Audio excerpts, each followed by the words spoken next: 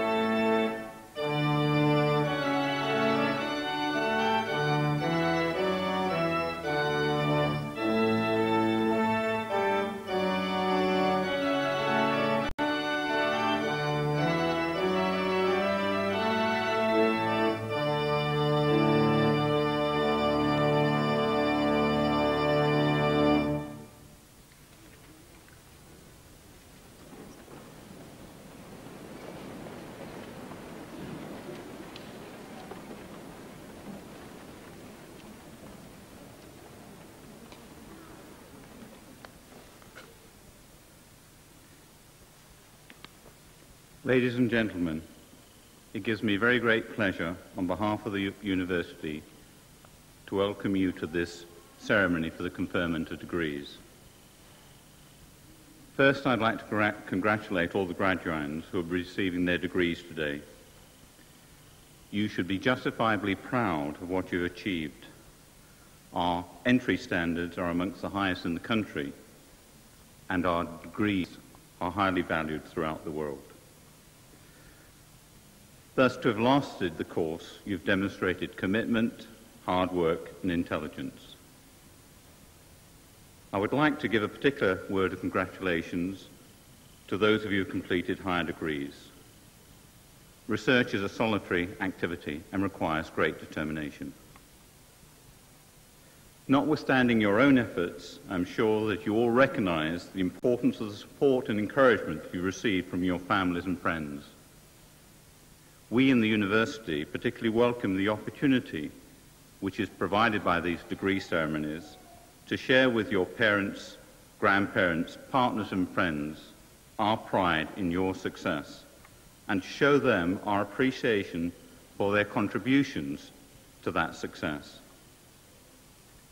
A student's life is not always easy, and I'm sure that many of you graduands will have had cause during your degree courses to be grateful to your family and friends for the help they've provided and for the sacrifices they have made. Whatever your subject, you've been taught by distinguished scholars, men and women of international standing who have dedicated themselves to teaching and research. I'm sure that you would like me, on your behalf, to thank them. Whatever your subject, you've received an education which should have trained you to think about problems critically, analytically, and with an open mind, and to respect the truth even when the consequences of doing so are uncomfortable. To quote from Skinner, education is what survives when what has been learned has been forgotten. However, for most of you, your graduation will not mark the end of your education and training, since you will almost certainly need to retrain at intervals during the course of your careers. Thus, continuing education and training will be a critical feature of your future development, and one, incidentally, which this university is well equipped to provide. We live in a world which is changing rapidly and which is confronted daily with new and difficult problems. The universities and those who have graduated from them have a major role to play in helping to find solutions to these problems. The university itself is being asked to respond to new challenges and opportunities. Of particular note is that 1991 was the first year in which applications to universities from women exceeded those from men. In the present session, 9,000 more women than men applied for UK universities. However, although courses such as medicine already contain equal numbers of male and female students, men still heavily outnumber women in many courses, including science courses such as engineering and physics. As a university, we would like to see this change, and we regard this as one of our opportunities.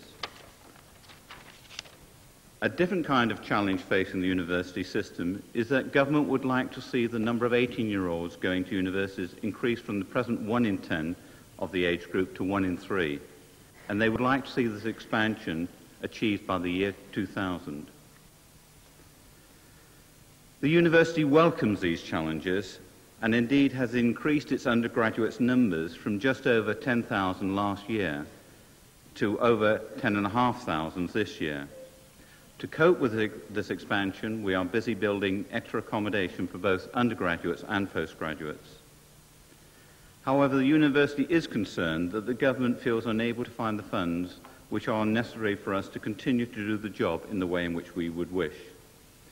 In particular, we are worried that student-staff ratios in universities will soon be at the level currently found in our secondary schools. The university recruits students from all over the world. Indeed, our student population of over 2,000 is drawn from over 100 countries, from Algeria to Zimbabwe. The presence of these overseas students greatly enriches the university and enables students to meet and establish friendships with fellow students from many different countries. I'm sure that the friendships you formed during your time in Manchester will last a lifetime. In graduating today, you become part of an international fellowship of scholars in your own subject. A fellowship in which the pursuit of knowledge is what matters and in which differences of race, gender and politics are unimportant. Furthermore, you become a member of another international fellowship, Convocation, the body of our graduates, which exists to keep us in touch with one another and which links you to those who have preceded you and to those who will follow. I hope you will keep in touch with us by playing a part in it. I referred earlier to the many problems facing the world today. As H.G. Wells wrote, human history becomes more and more a race between education and catastrophe. These social and environmental problems confronting us today will certainly tax our ingenuity. You all have a part to play and ensure that the problems posed by social injustice and inequality, by economic and political uncertainty, and by new technology do not result in catastrophe. I have every confidence that you will not fail us. Once again, my colleagues and I offer each of you our warmest congratulations and our very best wishes for your future. Well done.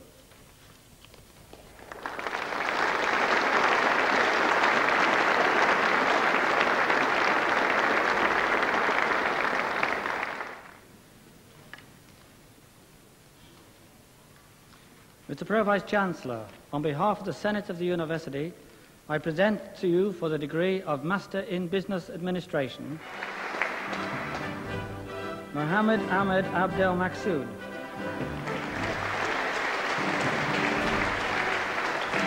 Many congratulations, well done. Christakis Andrea Agapiou. Many congratulations.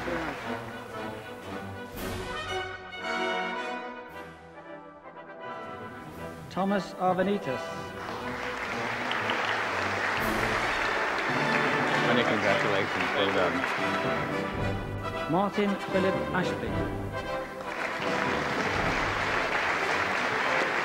Many congratulations, well done. Eva Athanassaki.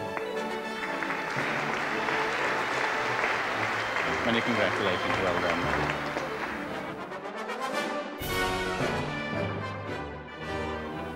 Penelope Jane Bannister.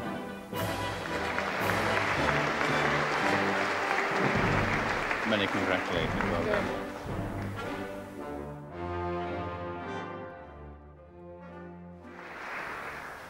Justin Hugh Bartlett.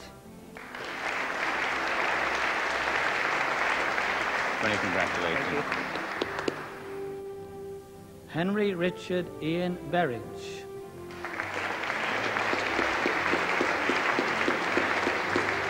Many congratulations. Arabella Bislani. Many congratulations.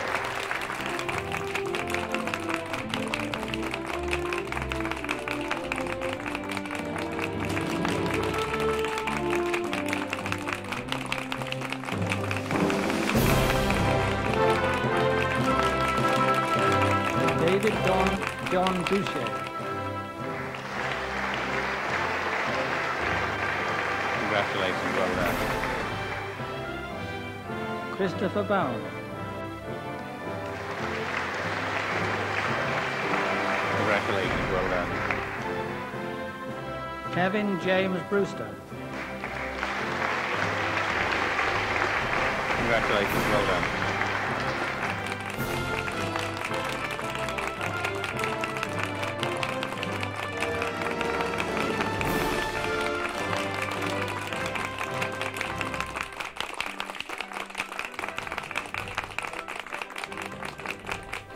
Michael Wei Kwong Chan. Many congratulations, well done. Cleanthis Chandiotis.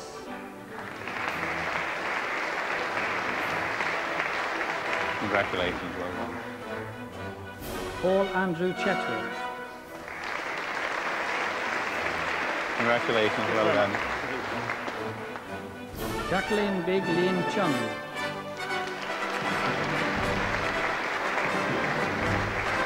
Congratulations, well done. Xiangzi Chang.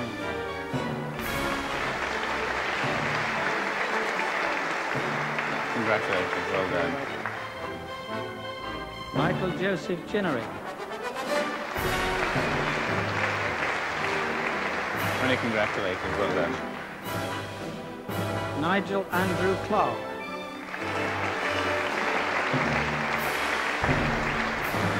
Congratulations, well done. David John Clark. Many congratulations.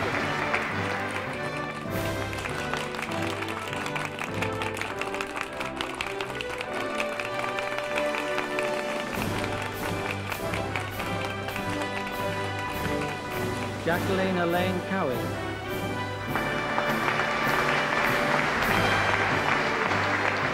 Many congratulations, well done. Shafiq Daramsi.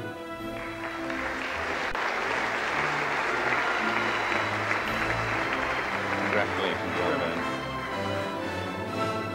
Mount Doden.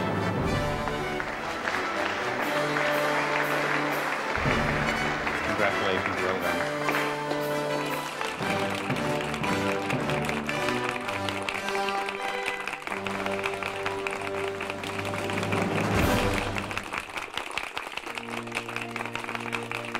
Brendan Peter Doyle. Congratulations, well done. Sven Egil Eriksson. Congratulations, well done.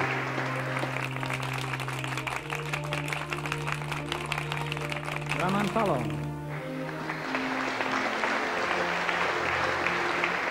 Many congratulations. Konstantinos Fuskas. Congratulations, well done.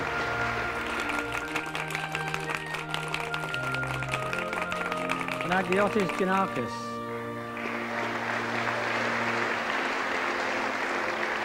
Congratulations, well done.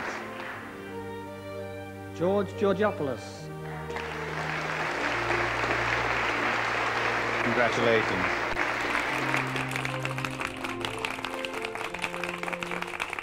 Andrew John Harris.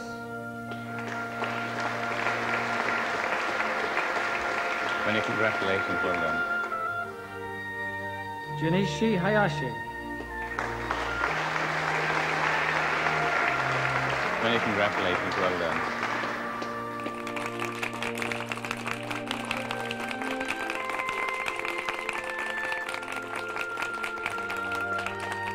Peter Thomas Hindle.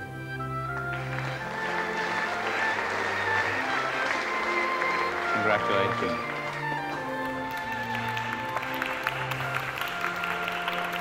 Richie Sharkayu Hope.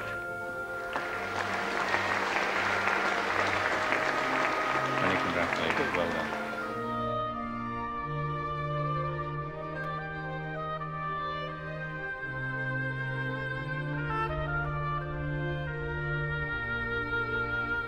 George Idicula. Many congratulations, well done. Robert William Ireland.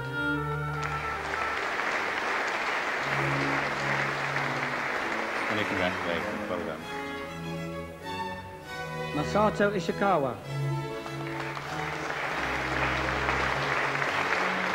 Many congratulations. Terence Paul Jackson.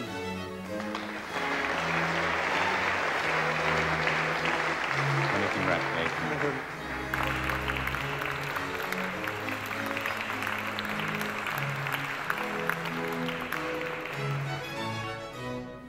Andrew Nigel Jones. Many congratulations, well done. Adrian Christopher Joseph. Many congratulations. Tatsu Kamai. Congratulations.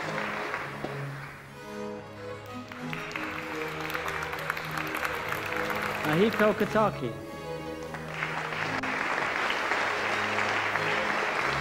Many congratulations. Well done. Philip Julian Kim. Congratulations. Well done. Tatsuhiro Kuroda. Many congratulations.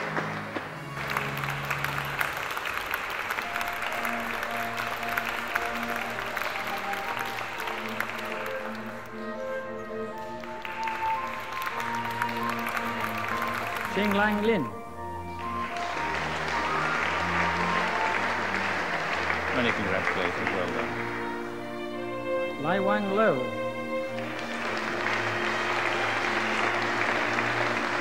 Many congratulations. Well done. Leo McAuliffe.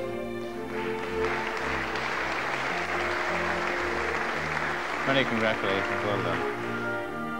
John Richard McBlain. Many congratulations. Cornelius Joseph McGrath. Many congratulations.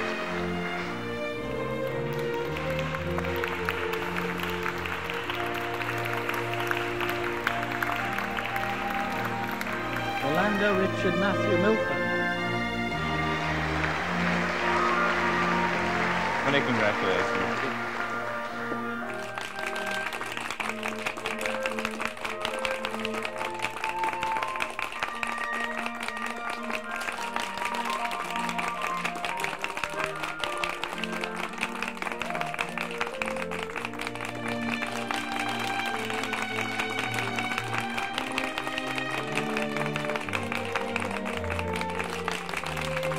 Vaughan Edward Newton.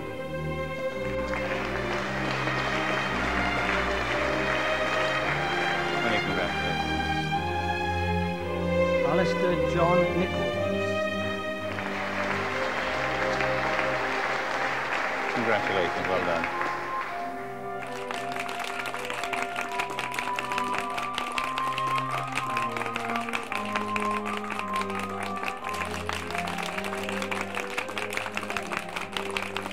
Nile Osral.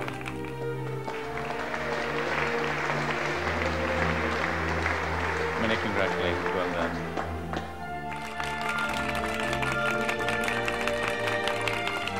James Peter Pebble.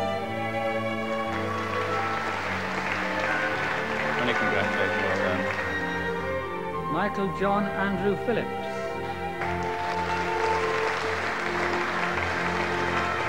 Many congratulations. Matthew John Price. Many congratulations. Well done. Hector Rivera. Many congratulations. Well done.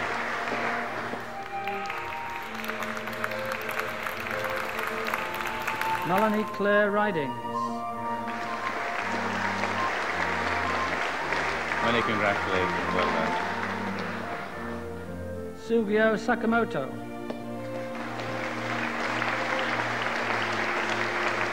Many congratulations.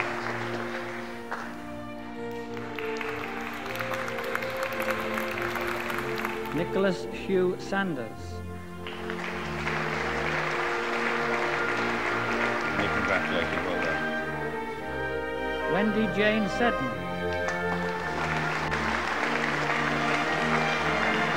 Many congratulations. Shalin Shah. Many congratulations. Well done.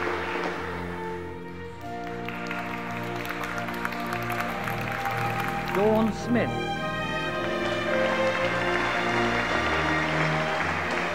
Many congratulations. Justin Peter Smith.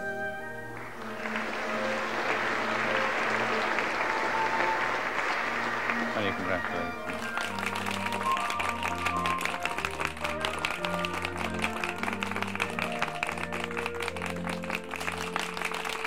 Malcolm Neil Sullivan. Many congratulations.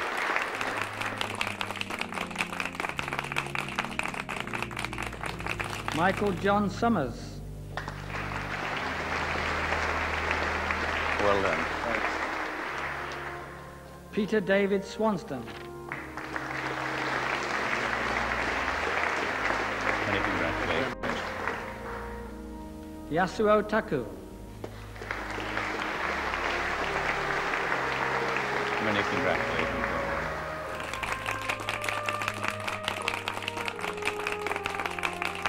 Catherine Elizabeth Cecilia Ann Thompson. Many congratulations, well done. Jeff Tomlinson. Many congratulations. Dimitris Konstantinos Satsos. Many congratulations, well done.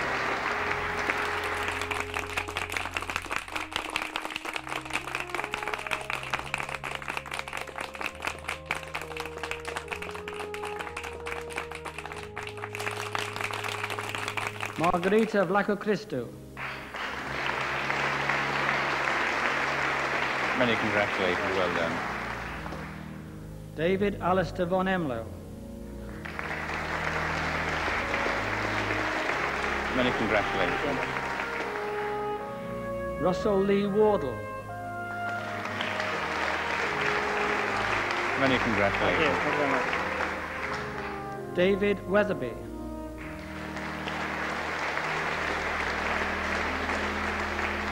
Many congratulations, well done. Derek Michael Webb.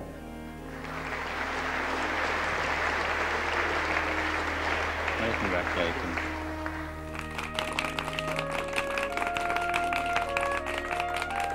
Sarah Francis Wynn.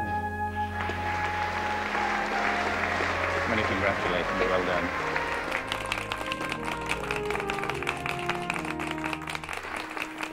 Paul James Wollstonecroft. Many congratulations. Michael Casey Wood. Many congratulations. Shoshi Yamashiro. Many congratulations. Michael John Yates. Many congratulations, well done. Ho Yo. Many congratulations, well done. Michael John Young. Many congratulations, well done. Yingzi Yang.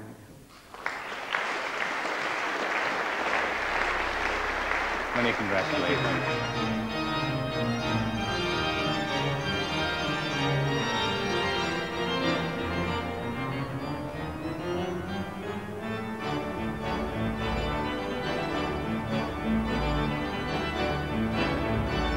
Salva sit Universitas nostra Mancuniensis hoc precantes consurgamus.